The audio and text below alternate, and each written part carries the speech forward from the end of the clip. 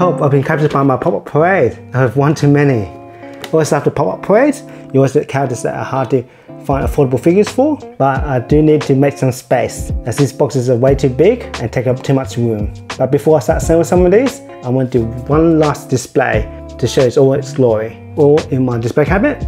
Alright, let's get started. Taking out the figures from the display looked like it was taking a lot of work, but I actually finished it a lot faster than expected. The hard part was taking all the pop-up parade out of the boxes, but once that was done, it didn't take too long to put them into the display cabinet.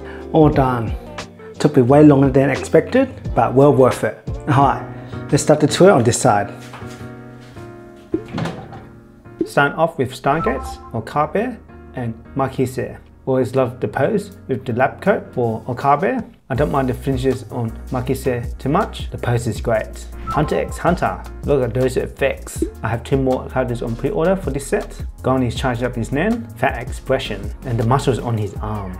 Killua with his electric Nen, looking so deadly. The Full Metal Alchemist pop-up parade. Royal Mustang is about to click some flames. Witcher is battle ready, and King Bradley looking deadly as ever. Please good smile company, do the rest of the homunculus. And the bottom shelf, Spy Family with the Forgers. This is my last Spy Family set as I've sold my single price figures. Also the small detail finish on Yor, Lord with his weapon drawn, and Aya in an excited pose for no bond. Shelf 2, One Punch Man. No display rises for these guys. Saitama with a serious punch, Garou with his kicks, and Genos with a blast. Look at those eyes, I sense death. On to the next one. Oops, I mixed up the characters here. They're friends of Atreus. Love the details and finish on Kratos. Atreus is looking great as well, bow in hand. Louis from Nadesco on the side, she's the same height as Atreus. Another high IQ character with Senku from Dr. Stone. Will this show me how these differ from the Banpresto Prize figures? The main characters from Full Metal Alchemist, right across from the other ones. Always up to finish on Alphonse's armor in a great action pose. All of Edward details going to his automail. Look at all that fan service. Onto Kaguya-sama, love his war. Summer uniform outfits. I really hope they do the guys as well, like class president. Kaguya with the big eyes and the thinking face, or is that a plotting face? And Chika as animated as always. I semi-wish they released her in the detective uniform. Shelf 3 starting big with Jujutsu Kaisen.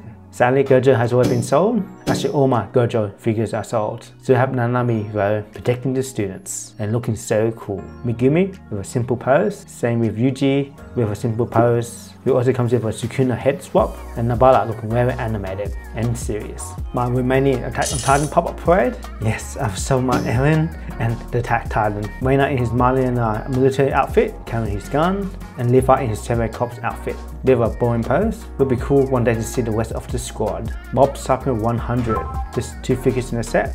So we'll set them closer to the One Punch Man set. Also have the Nendoroid, which comes with dimples. They capture mob hair perfectly, but the hands feels a bit too big. Laden with a pretty cool pose and hand in his pocket. Onto Killer Kill figures. There's 2 of these as well. We really need a Sasuke. I really like the details on Ryoko, especially the scissors blade, and this time I have attached it correctly. And Mako, I really like the character. I'm quite happy if there's a figure of her, and they really capture her energeticness.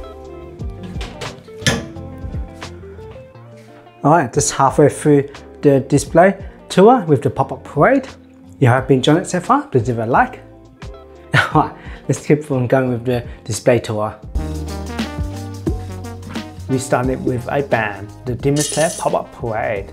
Based on the poster, I love how the pop-up parade displayed together as a set. I hope they can do more of this in the future, for you still need to buy them separately. And man, Inosuke looks like it's about to attack them all. Route onto the Hashira pop-up parade. I stopped when I realized I'm basically just stopping up on the Banpresto Prize figures. But hey, these are looking so colorful. Giyu is looking a bit gloomy. Tengen on the other hand with his massive smile and filled with his charisma. Rengoku? Not sure on the quality on this face. Snowbird is looking great with the pose and colors, and Mitsuli looking as cute as ever. The figures that will pierce the heaven.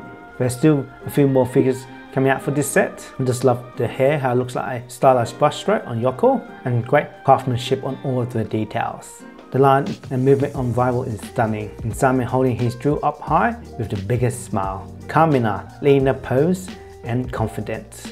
And that cape. Rurouni Kenshin figures. been wanting to get some for a while. Really needs a Kaoru or Shishoshama. I love how they captured the bandage movement, the texture, and fierceness in him. Contrasts with Kenshin's warmer and fighting look, where a peaceful pose, holding the sword from the sheath, and Anhan hanging from his torso. Onto shelf 5. Another of my favorite, the Makoto Shinkai Films Pop-Up Parade. Team name all the movies. Mitsuha looking afar into the distance, Takiko is right behind her. Hina looking at the sunshine, Hodaka on the bench. Tsushimi is walking away. We got some My Hero Academia villains. Season 1 outfits. Tomura with all his hands, and look at that eye. Dabi, you have to view it from high to see his grin, and that movement on his jacket is great. Himiko is all decked out with her equipment with a big smile. These figures have a special place, as Ruby is the figure that really convinced me that Pop-Up Parade are worth collecting. Oh, and Yoko is looking to join the team. To this day, Ruby has been one of the most detailed Pop-Up Parade I owned. The scarf sniper and that cape. Perfection. Wiz Pop-Up Parade is quite impressive as well, with the details and movement on the outfit and that sword. But by the time Yang and Blake release, they're missing a bit of quality that made Ruby and Wes shine. Blake looks great, especially with the hair, but the blade and outfit feels a bit flat. Onto the final shelf, Cowboy Bebop. I guess it would be nice to get Vicious and Julian as well, but these 4 are pretty great. We're happy with how Spark turned out. The hair and the outfit so good, and come with his gun. Faye given a metallic finish on the yellow of her outfit, good pose, and have her hand arming her gun. Jet with all the different parts to his outfit, for the sling tone on his face looks a bit different to his right arm, and also has his gun readied. And irons. Still can't get over the stem lines on iron, but I love how happy they are. Inuyasha. These characters are really growing in my heart as I just started reading through the manga. I might end up getting the rest of the Pop-Up Parade squad. Inuyasha with his overconfident smile, Tessaiga in his hands, Kikyo on the side in her